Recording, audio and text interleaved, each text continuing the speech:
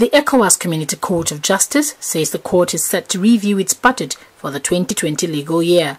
Dr. William Towah, the court's Director of Administration and Finance, said this at the 12th Administration and Budget Retreat held in Goshen City, Nasarawa State.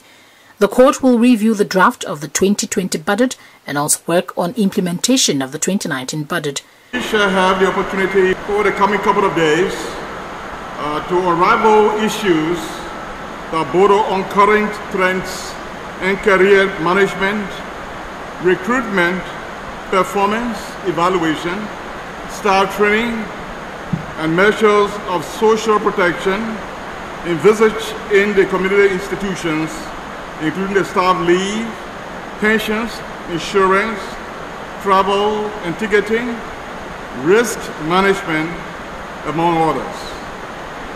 Towah said the procedures and cost estimates were solicited from various departments and those submissions were collated into the 2020 draft budget to be presented over the coming days.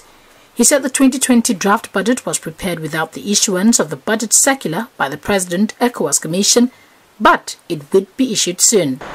The 2020 draft budget will be reviewed to give you the opportunity for your input and subsequent endorsement. The 2020 draft budget was prepared without the issuance of the budget circular by the President of the ECOWAS Commission.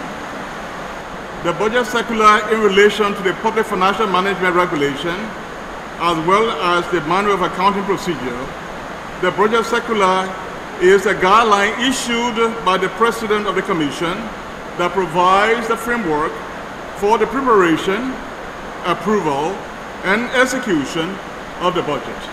Finally, distinguished ladies and gentlemen, I wish to encourage everyone to fully participate without fear or favor in the plain discussions that are crucial for the development and well-being of not only the Community Court of Justice, but the people of ECOWAS.